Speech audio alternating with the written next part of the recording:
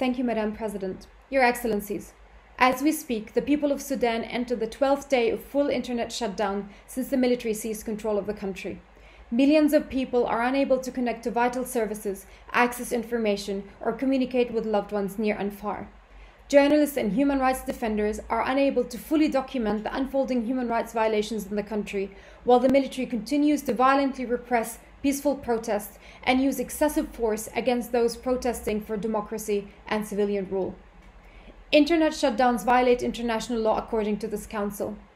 These blackouts provide a convenient shield for the Sudanese military to commit and conceal atrocities as they did in June 2019.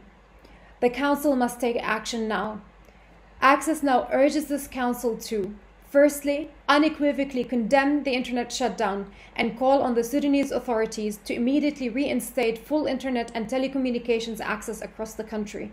Secondly, establish an independent mechanism to conduct sustained monitoring and reporting on the situation of human rights in Sudan and to investigate serious violations of international human rights law, including internet shutdowns.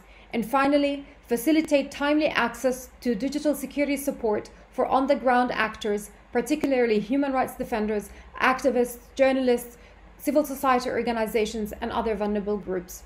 Thank you.